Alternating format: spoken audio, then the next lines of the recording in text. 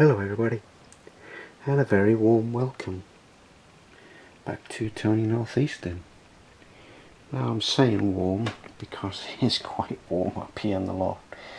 This is Monday evening. I've just opened up the windows and tried to get that breeze that's outside through into the loft.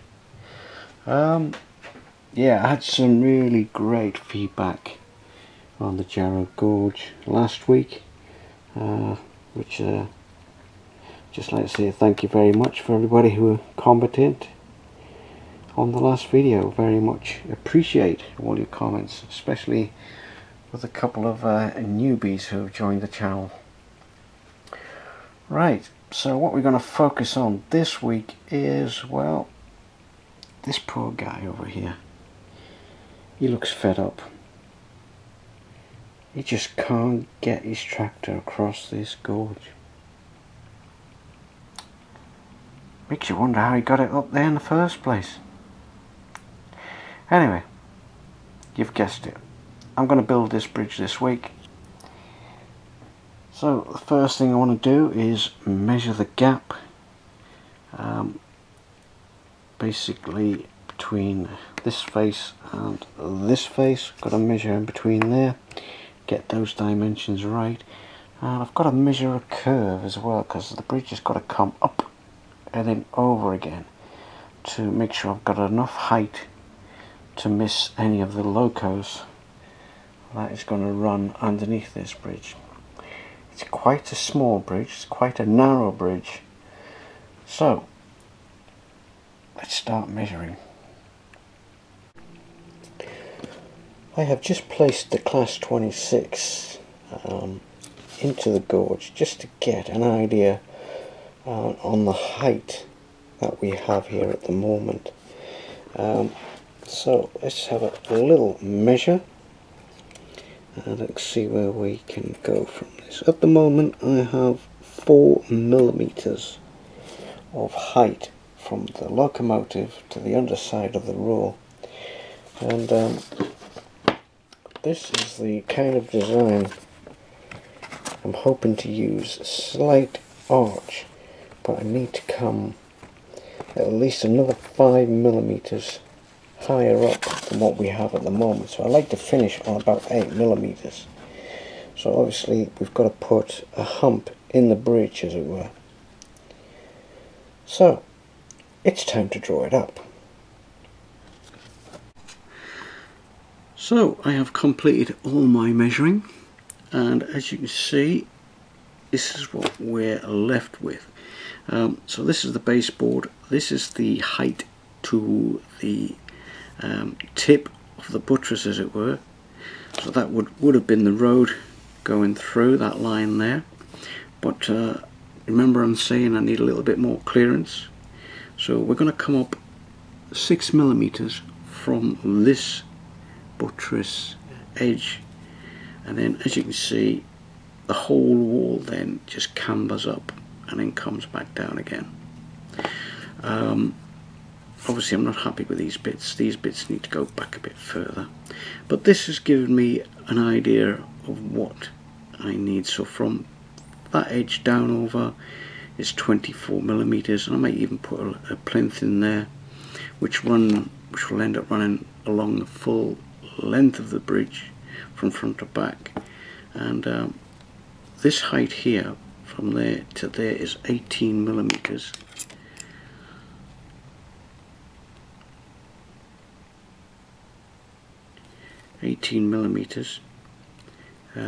So obviously I've got to mark the 18 millimeters there, and I've got to make both sides identical to form the shape, so it doesn't look uneven. It looks a bit uneven at the moment, so I'm going to have to make a paper template and then use that as a guide to make the two sides. So that's what I want to do first, is make the two sides, and then we can then make the road, as it were, which will come up, meet that tip, and then come back down again.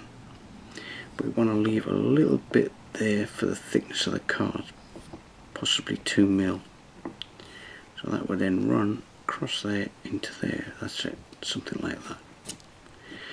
So there we go. It's 72 millimeters across the the gorge, the gap as it were, and 36mm to the centre. So hopefully with all this dimensions here we can make a template and then cut out the two side walls. Now that we've done our first drawing, our first fix as it were, this is our second fix. Now as you've noticed, I have folded the piece of paper in half and I've drawn half of the bridge. This is to ensure that when I cut this out we get a perfect form of the bridge, if you like. So the next thing to do is to cut this out. So just going to make sure that we have our 36mm. Make sure that we've got a nice straight cut, because this is the important bit. Getting this right.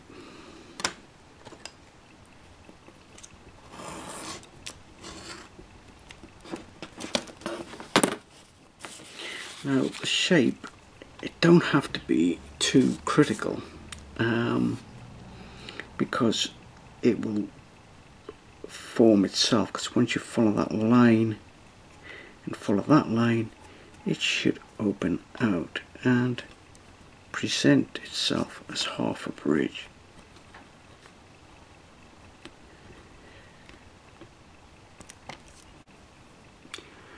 Now that we've opened it out, now we have our template. Right, so we're finished with the template for now, and what I've been doing is I've been gluing the stone card to the 2mm thick card, and hopefully that'll be rigid enough to give it some strength when we come to put the bridge together. So that's all I'm doing. I'm using PVA wood glue.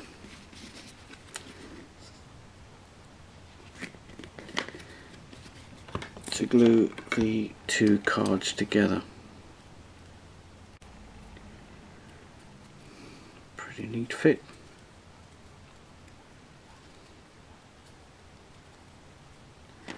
Right, so what we'll do now is, now I'm happy with the two side walls, and I can now turn this template into another template for the walls that go on the inside.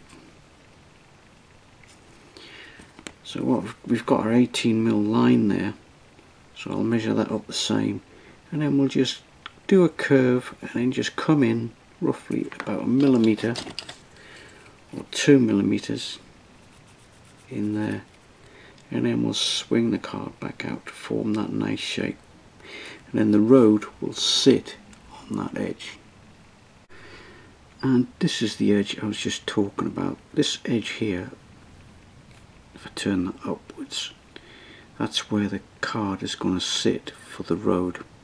So the road will be flush with that edge, and then what we'll do, we'll just put some brick paper on the inside, which will hide the joint. So that's the template. So I've already marked out the card, cut it, some PVA wood glue on there, so it's just a case of placing that brick sheet on there, and hopefully we're going to give this a try and see how much room we got above the class 26. I'm just making sure that we're flush with the card that side, flush with the card that side, flush there, flush there. I'm not too worried about the top if that's a little bit proud, because I can always trim that back before we put the capping on. So we're just doing a trial fit of this bridge, and we've got roughly about 9mm above the locomotive. Now I've been going round some of the steam locomotives with the because some of them got quite tall chimneys on, and they all come to roughly round about between 56 and 58mm off the baseboard. And this diesel locomotive is roughly off the baseboard, it's roughly 55mm. So the extra 9mm should be plenty of clearance for a steam locomotive. And here's what it looks like. As you can see, it's just the one single wall, and once we get the other wall in, you can roughly see how it's going to camber over the top. So I'm happy with the walls, and the next thing we need to do is to form the road which goes across the bridge. So we're going to have to use the template again. Reason being is to form the shape.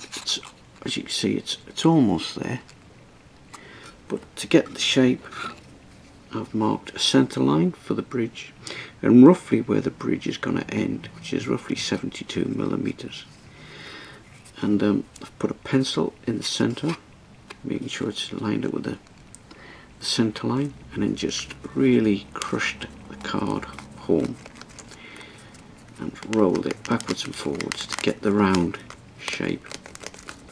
Then we flip it over, and roughly where the bridge's walls come to an end, so just put it back there and just do that last little bit. Now I might have overbent it, but that's okay, because once it's fitted to the walls it will sit in the recess on the wall. Now we've got a few creases there. Now that might work in my favour when I come to paint it. Might act like cracks across the road, but we'll see. So that's what we've done there, and as you can see we've got the basic idea of how I want the shape. But there's one more thing left to do. I've got to cut that off, back there, back there. So these inner lines here, which is 35mm, will sit in between the buttresses. Right, so I'm happy with the shape I've got now. What I've done is I've taken a little bit more off of this side. This is the side that has the tractor, and this side is where the two buildings are going to go. So I just quickly placed that across the cutting just to see what it would look like. Hence why we have this shape, because that shape matches the hill on the opposite side. So like I said, I've reformed the curve and that sits in there lovely now. So now we can glue the walls on.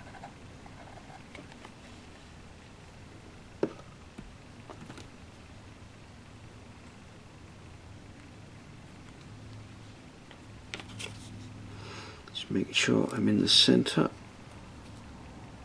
of the card and the lines match up there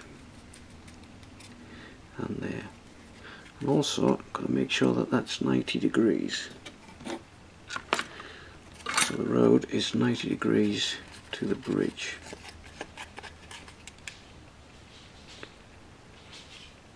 I'll just hold that there for a little while.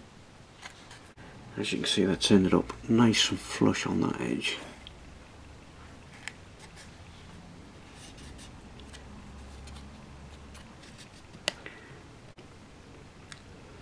So you just wipe off any excess glue that's in there.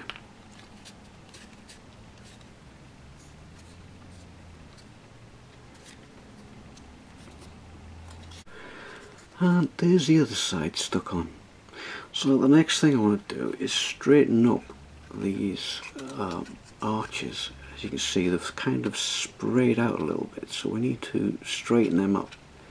So the first thing I want to do is stick these little pieces of 2mm card. These are 20mm, so this will just sit in there, and then this piece will sit across there, and then once that's glued in, that hopefully should straighten up the walls, if you like. So with those extra pieces put in, the two down there, that one across, I have added another piece of card on the inside, just flush with the edge there, and a little bit in the back of there, just to make it all rigid. So the next thing to do is to add piece of nice finished stone to go on the inside of there.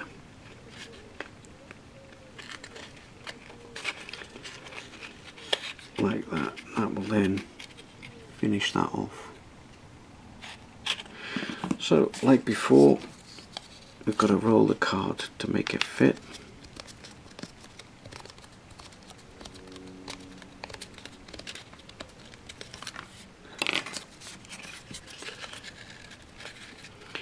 Where it's flush there,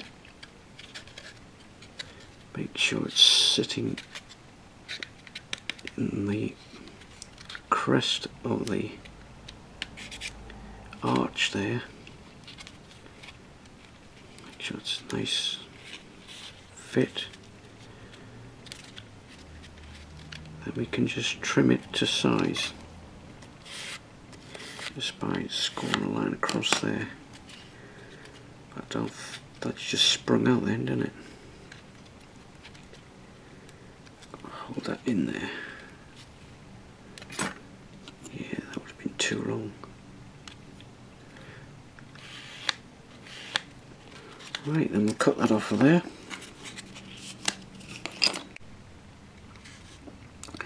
Right, so with that underside done, with the inner arch done, it's beginning to look like a bridge. So it's just one problem. What we're going to do about this white card line I've got here. Oh, just flip it over, shall we? Now remember when I did the refuges, was it last week or the week before, and I cut out a little bit of paper, and that's what I've done here. I've pressed really hard with a pen, and hopefully that will seep through when I come to paint it, similar colour to what we've got here. So I'm going to have to try and blend that stonework in with the bridge. So what I did there was I just drew around the inner circle like that. Obviously I marked them up individually, A and B, so I knew which side I had to go on.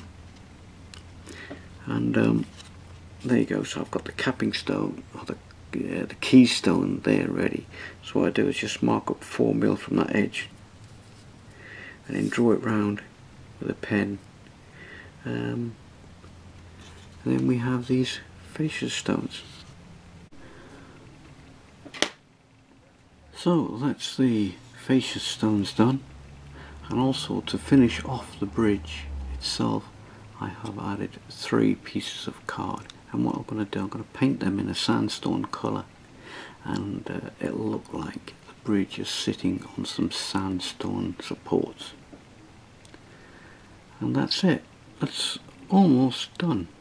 So I'll paint these bits up, and the next time we'll see this, well, you know what I'm going to say next. It'll be on the layout. So the sandstone that I painted last night is fully dried, and all I'm doing now is painting up the fascia stones. I've made up some acrylic paint, 3 parts white and 1 part black.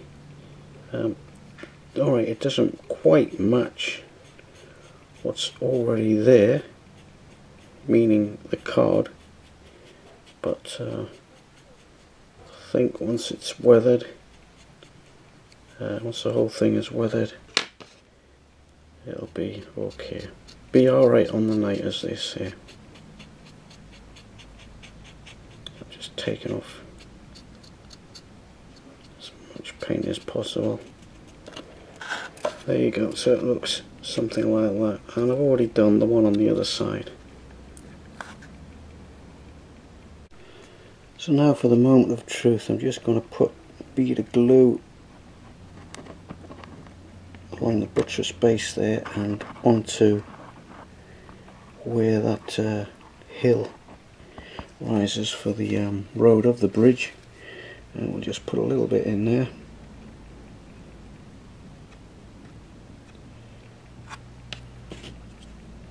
Right. A little bit in there. So I'm just putting some glue on the bridge at the moment, just outside of camera. Don't want to get it onto the tracks and what have you below, so I'm just putting a smidgen of PVA glue onto where I think it's going to grip onto the side walls. Right, so here we go.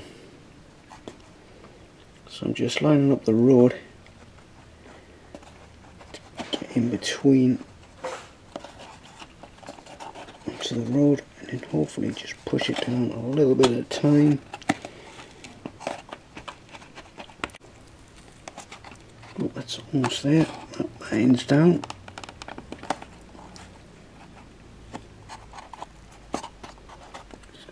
Squeeze this end down. You can see it's quite tight. This end's still a bit high.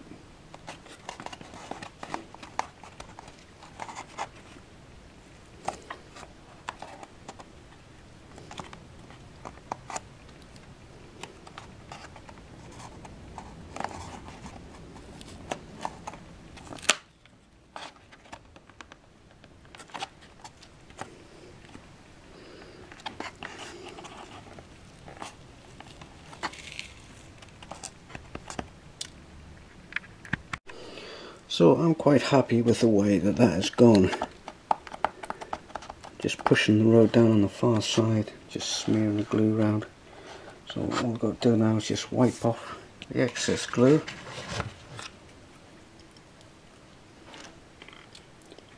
Now if you've noticed, the bridge has come on a little bit high on both sides. This side I'm not too worried about because we've still got the capping stones on to go on. But yeah, I'm quite happy with the way that has turned out. It was a tight fit. It was always going to be a tight fit. Just want to square it up a little bit.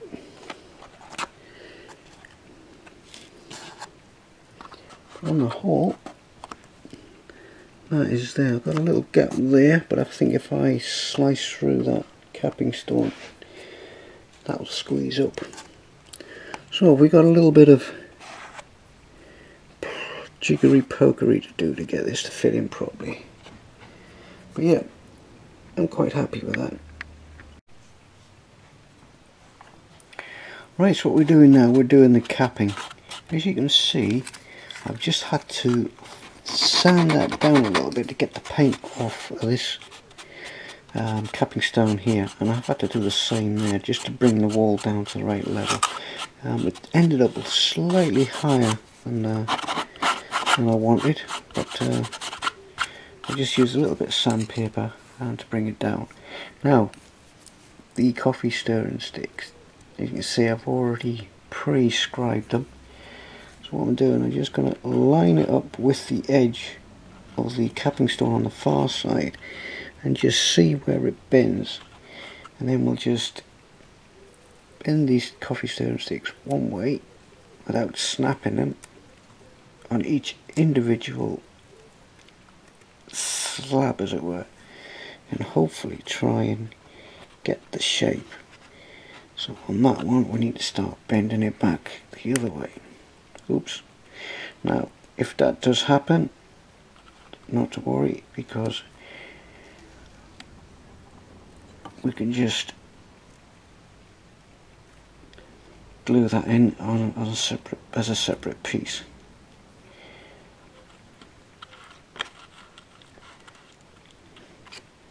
And then we'll just keep following the shape.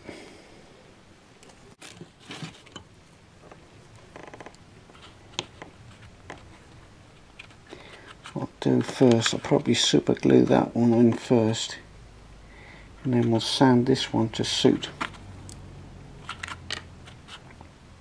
Just pop it super on this.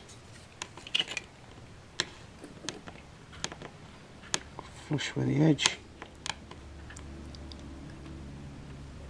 Make sure it's in the middle of the wall, and press it on.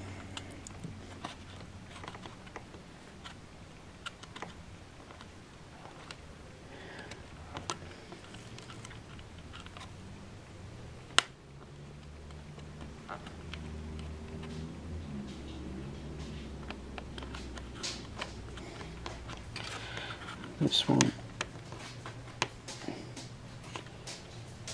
here.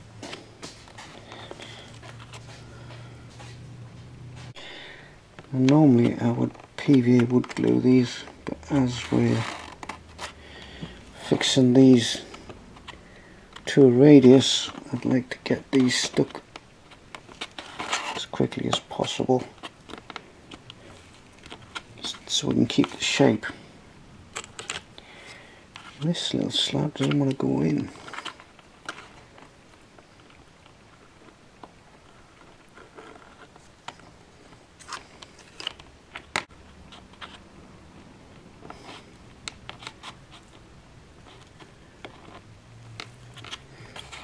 Right, I think that's got it. So the next thing I'll do is I'll just round these corners over and blend them in with the capping stones underneath, and that's ready for painting. Right, so that's the last of the capping done. It took a while to do that. So that's from the end there where I've got those weights on those last bits, all the way along and all the way down to these walls here. Now these are still damp, but these were done the night before, so I've just been going along the edges with a piece of sandpaper, just taking the sharp bits off and to basically shape them to match the curve as well, where they're a little bit proud. So that's ready for painting, but I'll do them all together. So while that's drying, might as well concentrate on doing a little bit of scenery here. As you can see, I painted that, and that's dried pretty quick. It's because of the heat up here, I think. It's just drying it out. So what I'm trying to do here is blend the old foliage in with the new. So I've added a little tiny path there which will go to a little hut here. So I'm just trying to marry up the two.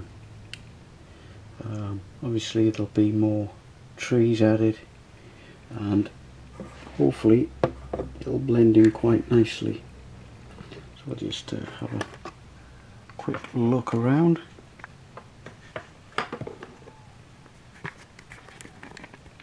As you can see the old blending in with the new, and you would never know there was a joint there unless you've been following the series, of course. So what I'll do here, once this is all hardened and dry, I'll just get some brown paint and create a couple of tractor tracks in there once that's dried. And where we've got this landslides here, I'll just bring them down and follow them down into the basin of the hill here where this wall is. And yeah,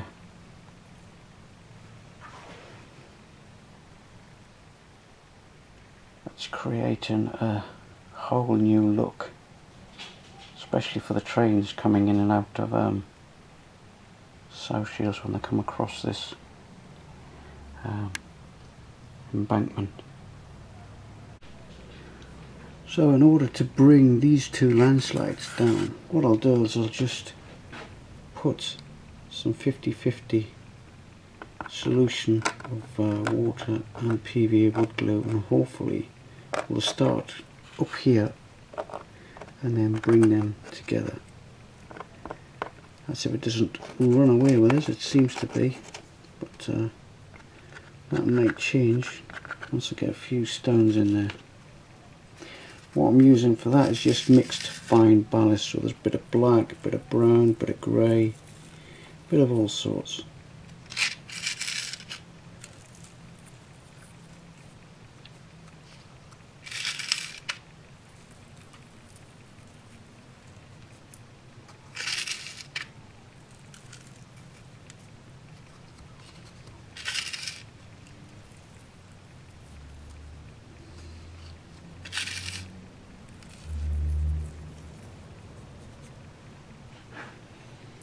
yeah, that looks quite good. I might leave that as it is, and it tapers off as it goes to the where the brick wall is. Yeah, what I'll do is I'll just add a bit more solution and sprinkle a bit more on.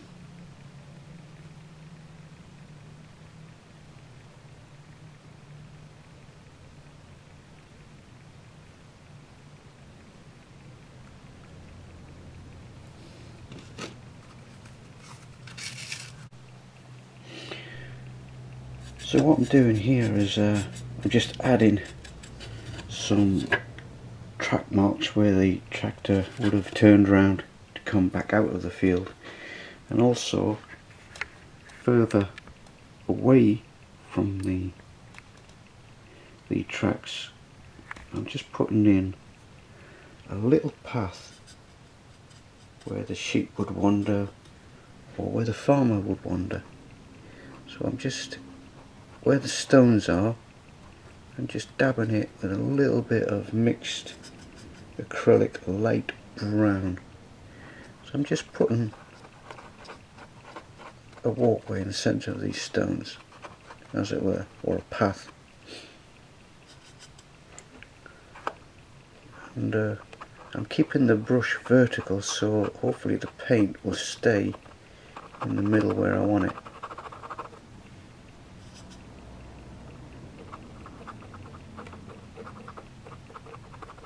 I just thought I'd show you what I'm doing here. And that's the overall effect I'm getting.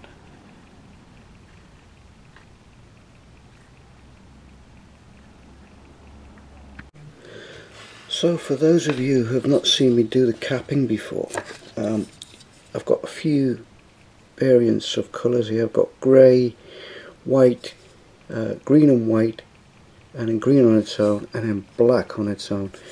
Basically what I'm doing is just ad-libbing it really. In some cases I'll just use white and then just go over with the green, always using the same brush, because you get different variants of colours by using the same brush. Now you see I just put white on there before, now I'm going over the top with green, and what I'll do is I'll just tone it down with a little bit of black. And then what I'll do for the next section, I'll just pick out white and then just do a few slabs, and then as you look along this edge here, they're all variant colours, because sandstone is never the same colour.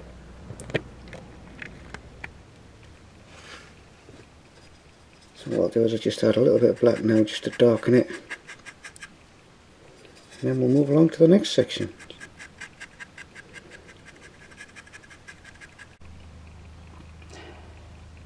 Now that the painting of the capping stones is done, that finishes the Jarrow walls, and it also finishes the smallest bridge on the layout.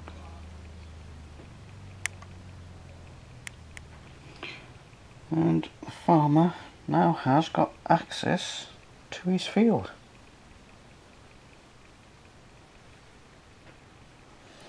So where does that leave us? Well, we're gonna have to wait and see. Until next time, stay safe, and we'll see you again. Thanks for watching. Bye for now. Bye.